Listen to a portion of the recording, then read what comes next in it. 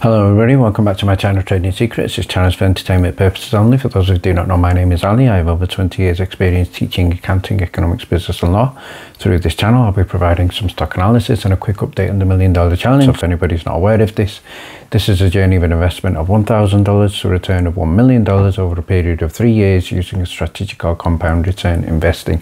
So the objective is try to get 201 trades, each with an average return of 3.5%. It's not 201 consecutive trades, we do take into account losses. So for further details about how to join us for less than $9 a month, information is available in the description below. In today's video, we're going to be looking at MMAT Meta Materials and the shocking news of the 1 for 100 reverse stock split plus reactions. We're also going to be looking at the latest MMTLP Congress updates, which seem to be progressing quite well, and also having a review of the earnings for Netflix, which was an excellent beat. So before we get started, let's have a look at what's happening in the market. So first headline here from Bloomberg, the US stocks are pushing higher as an upbeat mood is prevailing. So Tesla, IBM are to report, and we have had good earnings for Netflix. And we can also see here from the Wall Street Journal, stock market today, the indexes continue to climb, fresh numbers from AT&T, and obviously Netflix jumps, and Tesla results are due very soon, and I think they should be quite important for the market. So in another post with regard to the news in terms of short selling, what Unusual Whales have posted here is that Chinese regulators are reportedly asking funds to restrict short selling of stock index futures. So there has been a little bit of a bounce in China-based stocks, and what I've stated here in response to this post, tagging in Gary Gensler, the SEC and FINRA, it is now over to you, and let's see if you can make any moves to protect retail investors. So let's now have a look at the Netflix earnings. So they posted the earnings earlier, and the earnings per share was $2.11, missing the expectations of $2.22. However, the good news here is revenue was $8.83 billion, beating the expectations of $8.71 billion, and that is a key headline.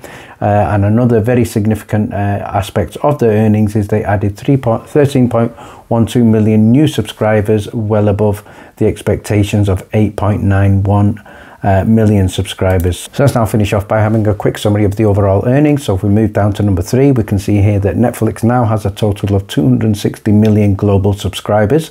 So revenue was an exceptional beat, and it's also looking exceptionally clear that Netflix has won the streaming wars, making it the clear leader in the industry. And going forward, Netflix also appears to be the main beneficiary as the streaming industry is now increasing prices, they're consolidating platforms, cutting spending, and renewing the focus on licensing. So great news overall here for Netflix, and we also saw a tremendous bounce in the share price. Let's now have a look at the news from Meta Materials regarding the reverse stock split, and what I posted earlier, also tagging in George, is that obviously we know that George previously indicated that there will be no reverse stock split in Meta Materials. He has now left the company, but what we can see now is that the board have agreed on a 1 for 100 reverse stock split. The reason that they have stated for this decision is to regain NASDAQ compliance. So in terms of the numbers, it's going to reduce the number of outstanding shares of common stock from approximately 564 million to 5.64 million shares, and also proportionally reduce the number of authorized shares in common stock from 1 billion to 10 million shares. So a huge reduction there. And obviously from my point of view, as we have also seen previously with Mullen Automotive, MULN, markets do not generally respond positively to such reverse stock splits, and I think that has also been proven to be correct in terms of the share price today for Meta Materials. So let's go ahead and have a look at the reverse stock split news in terms of the press release. And what's stated here is the stock is therefore expected to begin trading on a split adjusted basis when the market opens on January the 29th, 2024. So not too long to go, so five days from point of editing right now. So the board has approved this decision, and they are saying they have approved it on the basis and according to Nevada law. So we're going to look at obviously the vote that was for the 35 to 1, and that obviously was voted against, but it looks like what the board have done is made an executive decision using whatever loophole they could to get this through. So it states here every 100 shares of common stock are now outstanding prior to the effective time will be automatically reclassified into 1 share of common stock. So in the final part of the article, also confirmation no fractional shares will be issued. So if you have any, those will be gone. In terms of the numbers, we also shared that in the tweet. Well, basically, we're looking at from 564 million to 5.64 million, reducing the number of authorized shares of common stock from 1 billion to 10 million shares. So that is the key summary of that. What we're now going to do is have a look at some of the key reactions. So let's now start by getting the first reaction from George, and what he posted earlier is that he is struggling to understand the reasoning and the timing behind the latest decision from the board. He says also it is vital that shareholders receive clear, open communication now more than ever to make informed decisions. Your voice matters. But as far as I'm concerned, it seems as though the decision has been made, and the shareholders' voice and power is no longer being taken into account. And what Swinger stated here, obviously he agrees with George, and he says, what is the point? The decision has been made. You have over 100,000 investors and their families bent over a barrel. The fact that you fired George still baffles him and many of the investors today. So everybody was issued Series A placeholders. Obviously, when that got traded, we're talking about MMTLP and became MMTLP non-voting rights. The Series B placeholder has voting rights, MMAX, and the new Series C has voting rights. So it looks like basically a little bit of manipulation there from the board. Now let's get an angle on this from Pro Street Art, who stated here 100-for-1 reverse stock split contrary to the shareholders vote, meaning that the board always intended to reverse split way more than the 35-to-1. We will have a micro float, and hedge funds just got bailed out. This is very, very frustrating. 1 billion naked now is looking at 10 million instead of 1 billion. So we do expect the stock to be significantly shorted after this. And what Smokey has stated here, he's posted something interesting in terms of Series C preferred stock shares, so we're going to have a look at that shortly. But what he stated here is he told us, or he told the investors, that the board will carry out the reverse stock split no matter what. The no vote was there just to force the entire share structure to be affected, and now it gets cut up. So let's have a look at these classes there in terms of Class C. So if we have a look at the voting rights here, Class A, Class B, Class C. So Class C often has limited voting. Class A usually has the most voting power. So they've been quite clever and used this as they have stated in the press release, this classification of shares and what they have stated, Nevada law, to carry out this decision. Let's now focus on some of the reactions, starting with Guess Who posted earlier, your entire board of directors should be fired.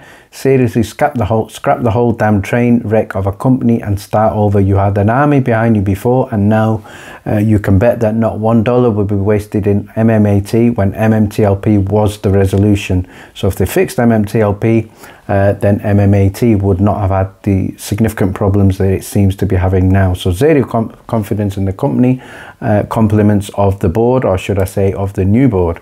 And what Peter has stated here is this leaves him wondering the true intentions behind the decision. Is the true intention, do they want to attract an institutions ASAP? Is this because they don't want to pursue an extension and don't have the new revenue to announce, still waiting for news from the quarterly 4 earnings, and which could get it closer to compliance with regard to a smaller split ratio? Hopefully not. We'll have to see what happens there. So a little bit of a positive post there from Peter, but what Dave has stated here is there is no point to worry about it anymore. The company is either on the QSIP of a major success or it's a total scam.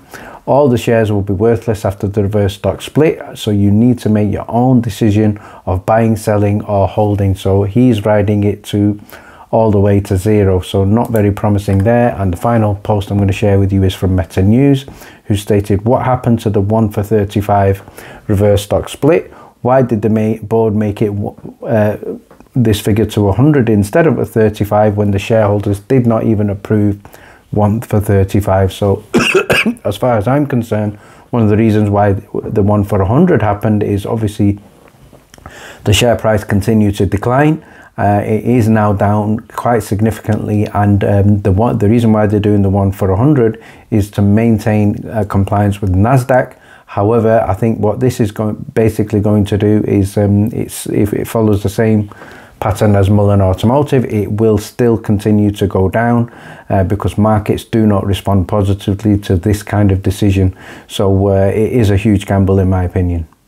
And finally, let's have a look at MMTLP and the latest developments from Congress. So shout out again here to Don Fierce, who stated, and we are off. So if you have a look at his schedule for Wednesday, we can see he had a number of bookings here scheduled in for 11, 1, 2, 3 and 4 p.m. Eastern time. So let's actually focus now on what it's looking like on Thursday, which is the important day. But what you can do is try to make some calls to arrange for some senators to be booked in.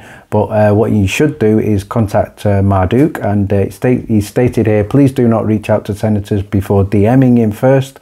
Provide the names and he will then let you know if they've been already engaged, because we do not want duplication. But it certainly looks like a productive Thursday. 9 o'clock, 10 o'clock, 11 o'clock, 2 o'clock, 3 o'clock, 4 o'clock.